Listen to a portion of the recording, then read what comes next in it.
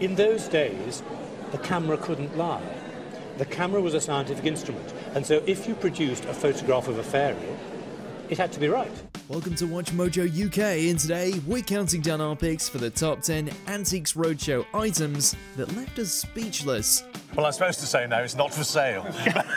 It certainly isn't for sale. Well, that's I'm just a custodian. I know. Before we begin, we publish new content every day, so be sure to subscribe to our channel and ring the bell to get notified about our latest videos. For this list, we're going to be looking at the most surprising, weird and wonderful items brought on to Antiques Roadshow. Let us know in the comments what treasure you've got knocking around in your loft. Number 10. Worthless Sapphire. The show went to Halifax in 2019, and one of the guests was a woman who'd brought on a sapphire brooch she'd been told numerous times was a worthless piece of costume jewellery. This is a real first time for me. She said she was actually refused proper valuations from people who couldn't verify whether it was genuine. Thankfully, she'd come to the real experts, and John Benjamin not only verified its authenticity, but praised the huge sapphire that was right there and apparently went ignored for years. It was over a century old, and not only was the sapphire real, so were the diamonds, giving it a valuation of up to £50,000. I don't want to swear. Are you alright? Swear! Blooming heck. Blooming heck indeed. We can't believe nobody else realised it was the genuine article. Number 9. Cottingley Fairies. These photos have been famous for years.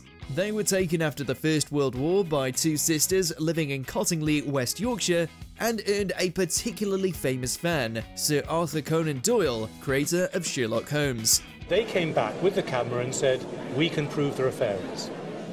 And these were accepted at the time, weren't they?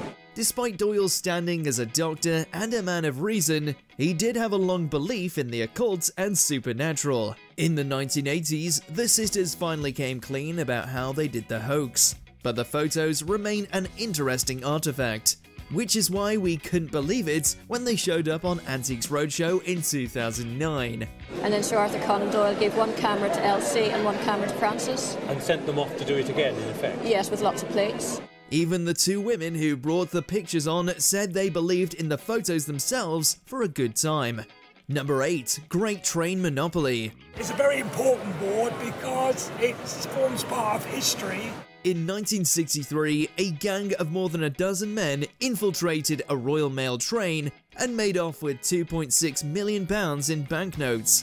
The biggest robbery in history at the time. They made off with the cash and holed up at a nearby farm, biding their time playing a friendly game of Monopoly using their ill-gotten gains. The money which we have on display was also treated for fingerprints, and on this particular one here we've got fingerprints from one of the train robbers.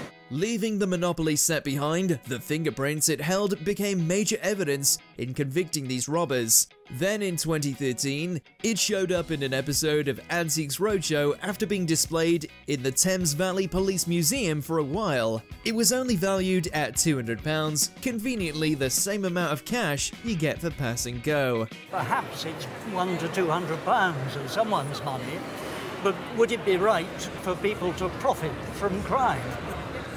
I don't think so. Number 7. Richard Dadd Painting. Troubled painter Richard Dadd lived in the 19th century and was committed to infamous institutions Bedlam Hospital and Broadmoor. I would hope that some indications, I mean, it would be too much to hope really, that this was a lost painting by Richard Dadd. Though the conditions in both of these hospitals were appalling in the Victorian era, Dadd was able to complete many famous paintings during his time in them. One of these paintings, called The Artist's Halt in the Desert, was brought onto Antiques Roadshow in 1986 by a couple who thought it was completely worthless and just wanted to know what it was. It is an international treasure, a lost picture, and I feel that it could possibly make somewhat over £100,000. Imagine their shock when its origins were revealed. It really was a lost Dadd watercolour that was eventually sold to the British Museum for £100,000. Number 6. Hair of the Dog. I've not seen it before. I'm going to see it with you for the first time.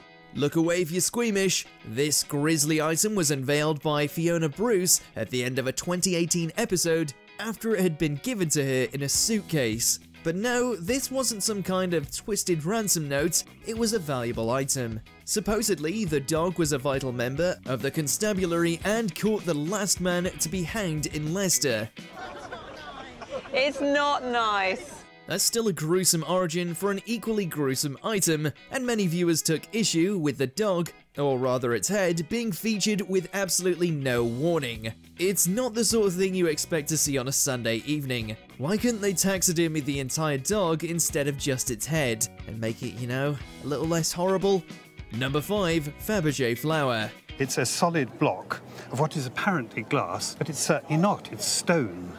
It's rock crystal. Possibly the most valuable item ever seen on Antiques Roadshow, it was brought on by a squadron of the British Army in 2018. The flowers are made of enamelled silver and tiny silver stamens, but in the centre there's a dewdrop of diamond glinting in the sunshine here. This ornament was made by the world-renowned House of Fabergé, a Russian jeweler most famous for creating the opulent Fabergé eggs for the Russian Imperial Dynasty. But eggs weren't the only thing Fabergé made, as it also created this artificial flower, which was gifted to the squadron in the year 1900 when Queen Victoria was still on the throne.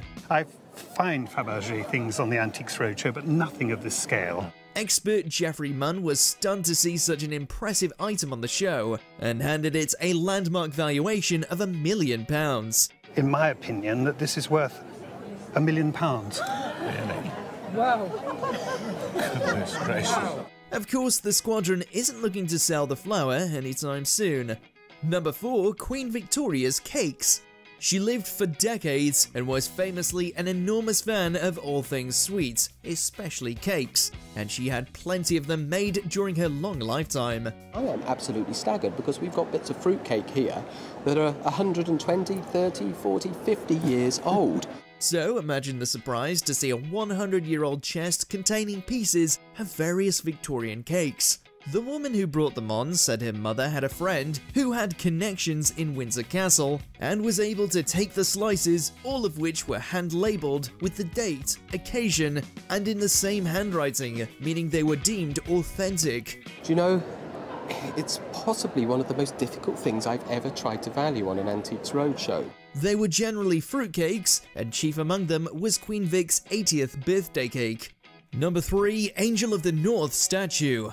Love it or hate it, the Angel of the North is one of the country's most famous statues, and this scale model of it is miraculously worth as much as a century-old Fabergé flower. Indeed, it was an angel or a group of angels who heralded the birth of Christ, using something that has a deep resonance in our culture.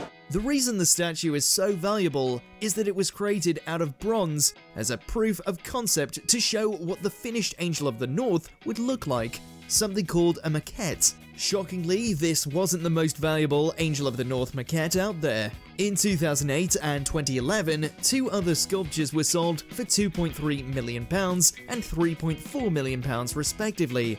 On the basis that this is half the size, I would comfortably value it at £1 million. Amazing.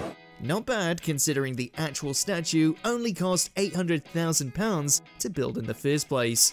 Number 2. Painting by William Orpen. This is not that. This is something better. Wow. So I'm all excited now. Well, the thing is, learning that your prized 20th century painting is a fake certainly wouldn't be good news for everyone, unless of course that fake is actually a copy of the painting done by the original painter himself. Since the Roadshow, I've been able to show it to Orpen experts, and there's absolutely no doubt in their mind that they thought instinctively, intuitively, that this was by Orpen. It's amazing. That was the case with this Orpen painting. The Spy, also known as The Refugee, which Rupert Mas pointed out was already on display in the Imperial War Museum. It took some investigation, but Mas did say that he believed in the painting's authenticity. Ultimately, the show was correct. It was a genuine work by Orpen, and it got a massive valuation of £250,000. I've got to revise your valuation. It's worth at least £250,000. Oh my goodness. Number 1. Seychelles Sea Coconuts. Upon seeing this bizarre item get unveiled in 2020, viewers were quick to point out that it looked like something else. An enormous bum. It's actually a seed commonly known as a coco de mer, which does literally mean sea coconuts, and it only comes from 2 Seychelles islands. And yes, even ones that aren't as rigorously polished as this one do look distinctly like a person's backside. It was valued at between £1,000 and £1,500, which isn't bad for something that literally grows on a tree. Though Seychelles is currently trying to save the endangered palm trees that produce the sea coconuts, funny looking as they are. Do you agree with our picks? Check out this other recent clip from WatchMojo UK and be sure to subscribe and ring the bell to be notified about our latest videos.